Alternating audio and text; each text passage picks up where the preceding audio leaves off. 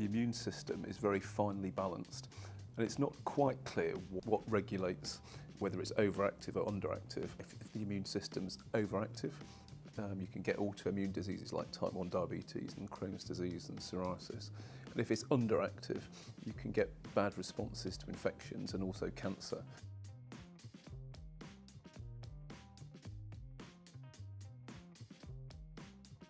So essentially what we've discovered is a small molecule, a very, very small molecule that regulates the balance of the immune system that we hope in the future will be useful for treating infectious diseases, cancer and autoimmunity.